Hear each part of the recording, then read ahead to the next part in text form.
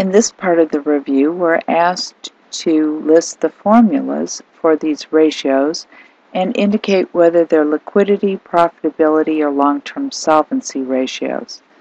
And so working capital is current assets minus current liabilities. And anything that has to do with the currents has to do with liquidity. So this is a liquidity ratio. Current ratio is current assets divided by current liabilities. So it too is a liquidity ratio. The asset turnover is revenue divided by average total assets.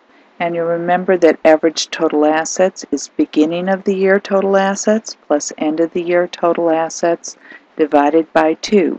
So a simple average of the beginning and ending total assets. Profit margin, and asset turnover is a profitability ratio that shows basically how well you're utilizing your resources to generate revenue, or how well you're utilizing your assets to generate revenue. Profit margin is also a profitability ratio, and it's looking at net income divided by net sales, or your net revenue. I should just call it revenue so that we're consistent in our terminology. Net income divided by revenue.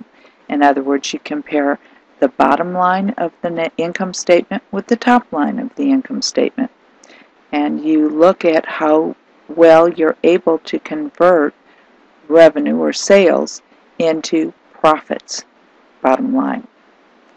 The return on assets is also a profitability ratio, and what it is net income divided by average total assets. We also talked in class about how return on assets is also the profit margin times asset turnover. And the reason is if you look at those formulas, profit margin is net income divided by revenue. Asset turnover was revenue divided by average total assets. And as you can see, the revenues cancel out to equal the net income over average total assets. So notice that you can use two ratios to really gain insight into the return that you have on your resources. Debt to equity is a solvency ratio, and debt to equity is looking at total liabilities over total shareholders' equity.